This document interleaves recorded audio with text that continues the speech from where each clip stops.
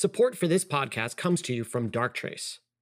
Cyber attackers are masters of disguise, and whether it's a sophisticated email attack, compromised cloud system, or even vulnerable IoT, Darktrace's AI can distinguish between legitimate activity and an emerging cyber threat, and fight back within seconds. This is MIT Technology Review. For as long as people have needed things, we've also needed a way to pay for them. From bartering and trading to the invention of money, and eventually credit cards, which these days we often use through apps on our phones. 10 years ago, no one thought that, you'd be just getting off from a dinner table and using Zelle or Venmo to send $5 to your friend. And now you do. The act of paying for something might seem simple, but trading paper for groceries or swiping a piece of plastic for new clothes is built on a few powerful ideas that allow us to represent and exchange things of value. Our entire financial system is built on this agreement and trust. But this model is changing, and banks are no longer the only players in town. This is Apple Card, a credit card created by Apple, not a bank. So it's simple, transparent, and private. It works with Apple Pay, so buying something is as easy as... and unlike... It's not just Apple. Many other tech giants are moving into our wallets, including Google and Facebook. I believe that it should be as easy to send money to someone as it is to send a photo. Facebook Pay works through its social apps, including Instagram and WhatsApp, and executives hope those payments will one day be made with Facebook's very own currency. And beyond what we use to pay for things, how we pay for things is changing too. Introducing Amazon One, a free service that lets you use your palm to quickly pay for things, gain access, earn rewards, and more. This product works by scanning the palm of your hand, and it's not just for payments. It's also being marketed as an ID. Something like this could one day be used to unlock the door at the office or to board a plane. But letting companies use data from our bodies in this way raises all sorts of questions, especially if it mixes with other personal data. We can see in great detail how people, for example, are interacting with their device. We can see the position in which they're holding it. We can understand the way in which they're typing. We can understand the pressure that's being applied on the screen as people are hitting the keystrokes. All of these things can be useful with the combination of artificial intelligence to process the data to create sort of an interaction fingerprint. I'm Jennifer Strong, and in this first of a series on automation and our wallets, we explore a digital revolution in how we pay for things.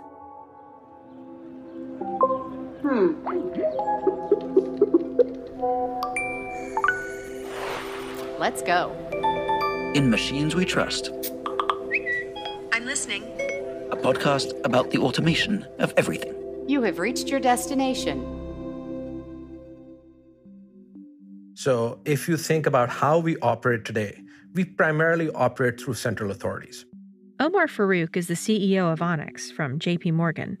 It focuses on futuristic payment products. Frankly, the biggest central authority in some ways is in the US for the money purpose is the US Federal Reserve and the US Treasury. You pull out a dollar bill, it says US Treasury. It's issued by the, in some ways, quote unquote, the top of the house.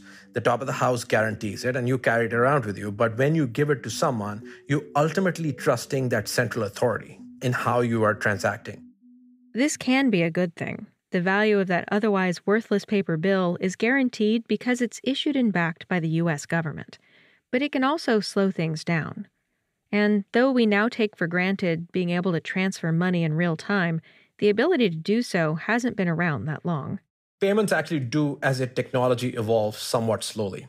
Just to give you an example, the U.S. recently, a couple of years back, launched the real-time payments scheme, which literally was the first new payments, sort of rails in the US for decades, as crazy as that sounds. A payment rail is the infrastructure that lets money move from one place to another. And those real-time payments are a big deal because until recently, when money left your account, it took time, often days, before it reached its destination. It's why we can send money through apps like Venmo and hear the ding it's been received on the other person's phone just a few seconds later. Also, Venmo's chief competitor, called Zelle, only exists because of unprecedented cooperation between otherwise competing banks. I think where the world is going is towards more open platforms where it's not just one party's capabilities, but multiple parties' capabilities that come together. And the value that is generated is by the ability for anyone to connect to anyone else.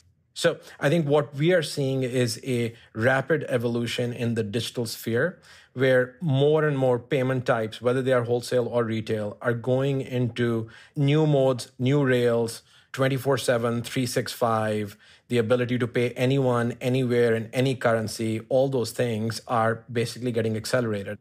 This is where cryptocurrencies could come in, which isn't just about digital money. We believe that there's a path forward where money can be smart itself. So you can actually program the coin and it can control who it goes to. In other words, the trust we usually place in banks or governments would be transferred to an algorithm and a shared ledger. So you're almost relying on the decentralized nature of the algorithm and say, I think I can trust your token coming to me because there's, X thousand or X 100,000 copies of a ledger that shows you as the owner of that token. And then when you give it to me, all those copies get updated. And now this shows me as the owner of that token. And not only could this make payments faster and more seamless, it could also help people who've largely been excluded from the banking system. No matter what we do, we cannot really get around this know your customer issue. And I think, our view is the tech is almost there, but the regulation and the infrastructure around it is not there yet. But what we do want to do is we want to create these decentralized systems where these people can over time be included. But sorting out the tech is just one side of the coin. There's also a need for better regulation.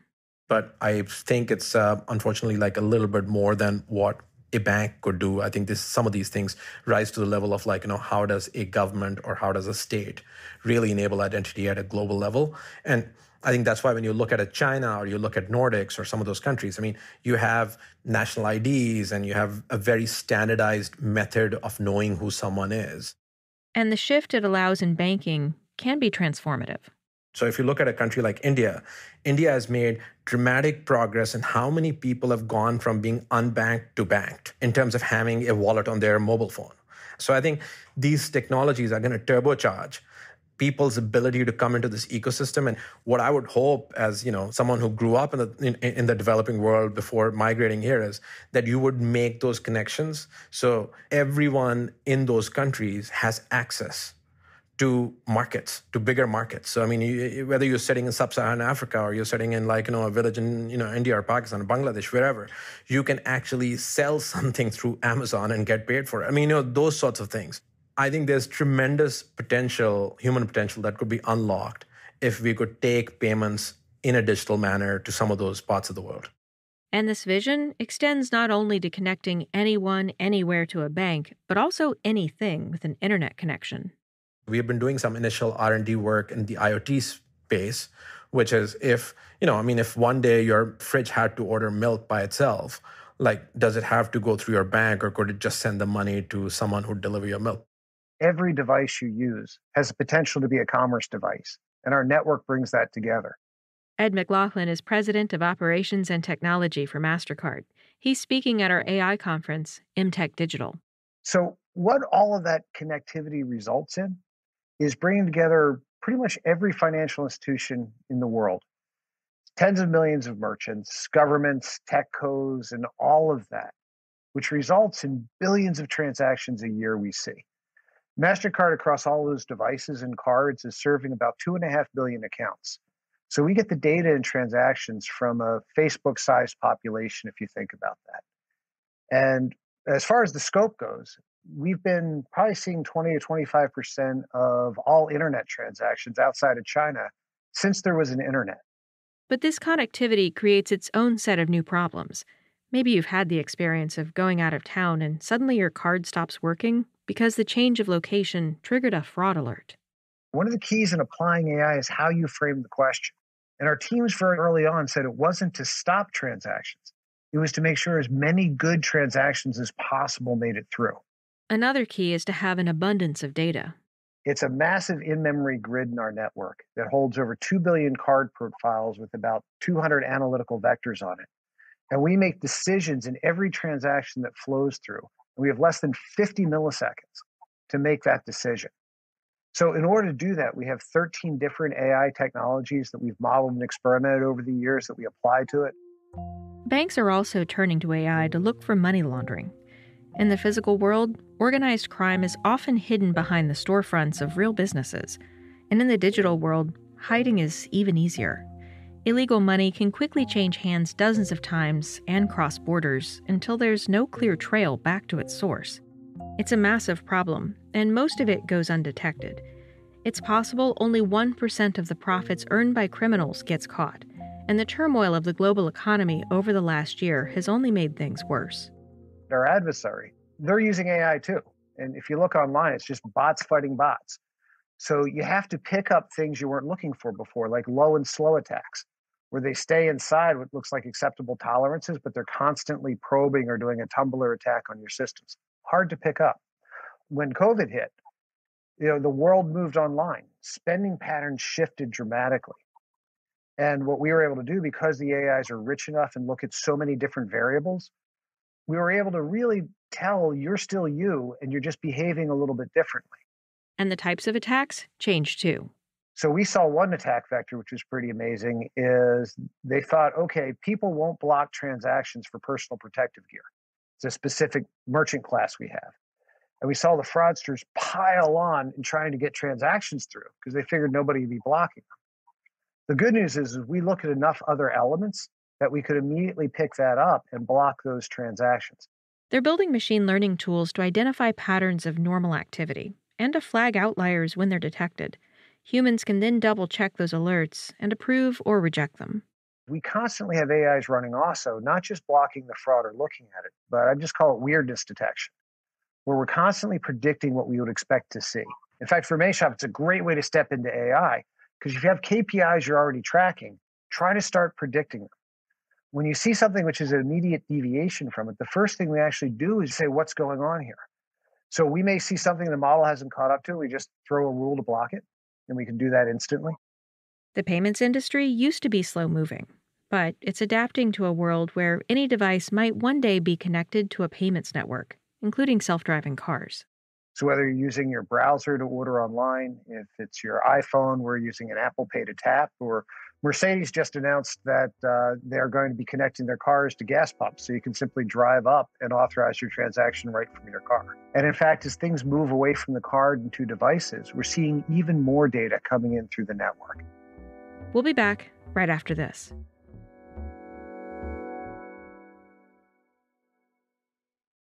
Support for this podcast comes from Darktrace.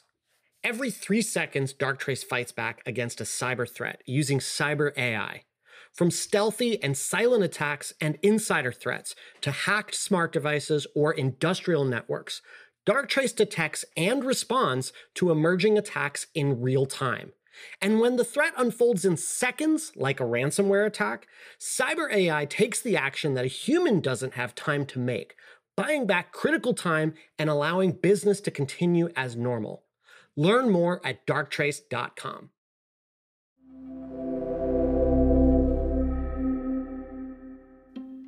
With more and more of our financial lives being documented, tracked, and mediated online, that data turns into fodder for AI, which is being enlisted into a whole host of other roles with payments. People have a really complex relationship with their money. It can be stressful. It's often boring a lot of the times. Josh Woodward leads the Google Pay team for the U.S. He sees it as an opportunity to change not just payments, but the entire experience of how people think about and engage with their money. And so what we're trying to do as a team is think about how can we simplify that relationship with money where people feel in control and they feel confidence when they're using our app and seeing how their spending is going in and out. Google Pay began as a peer-to-peer payment solution, where the main goal was digitizing the plastic cards in your wallet. But over the years, it's evolved into a tool meant to help you more holistically manage your finances and relationships with businesses. And it's taken some cues from social media. Instead of card numbers or accounts, transactions are organized around pictures of people and businesses you've recently paid. We realized that transactions, in some ways, the money, the digits, the dollar and cents is secondary. It's a lot more about the person or the memory around that transaction. So we've tried to bring that out. Similarly, we've taken that same relationship-based design and applied it to businesses. And this is something that's very different. So when you look today at our home screen, what you see is actually the icon of the business. And when you tap on that, you're taken to that business page where you can actually really see like your relationship with the business. If you have a loyalty card, you can see that there. You can see how your points are progressing. So the next time you go by, you can get 20% off, for example. And so we've tried to create this really almost like a threaded relationship of all your activity with that business inside the Google Pay app, a little bit like Gmail threaded email messages. It also lets users sort transactions in a way that mirrors a web search. So you can do things like search for food, and you'll get all of the transactions at places where you bought food. And Google Pay can understand that this restaurant, for example, is a restaurant. You don't have to go in and manually categorize that. Or you can get more specific and do things like a search for Mexican restaurants. And it'll just take that subset of Mexican restaurants. There's no part of that transaction that has the phrase Mexican restaurant in it. Google Pay is able to make that connection for you. And using computer vision, it can sort through photos of receipts. What we've been able to do in Google Pay, again, with someone's permission, this feature is off by default, is that you can say, I want all the photos I've taken of receipts to be searchable in Google Pay. And what that allows you to do is actually search very specifically for individual items that are printed on the receipt. So for example, a couple of months ago before Christmas, I bought a shirt as a Christmas present from Lulu. I can go into Google Pay now and search for shirt, and that Lulu receipt comes up. It's designed to give users a greater sense of control over their spending. It creates a place where you get that full picture. And that's what we've seen time and time again in the research and in talking to people, is that different apps have provided different slices of that picture, but being able to bring it all together is really what we aspire to. It's one more way our lives might become a little bit easier and more efficient with the help of technology, but also where the gathering, filtering, and processing of vast amounts of our personal data raises big questions, even before we get to things like paying with our faces or gestures, or how all of that data might mix with the rest of our massive data trails. And longer term, what would it mean for companies like Facebook to establish their own currencies and take over the global payment system? It's worth asking whether we as consumers really get more control over our finances, or companies get more control over us. Next episode. We couldn't have imagined something like Siri or Alexa. We just thought we were doing just generic phone voice messaging. And so when suddenly Siri appeared in 2011, it's like, I'm who? What? What is this? We look at what it takes to make a voice and how that's rapidly changing. This episode was produced by Anthony Green with help from me, Karen Howe, Will Douglas Heaven, and Emma Cillekens. We're edited by Michael Reilly. Special thanks to our events team for recording part of this episode at our AI conference, Emtech Digital. Thanks for listening. I'm Jennifer Strong. This is MIT Technology Review.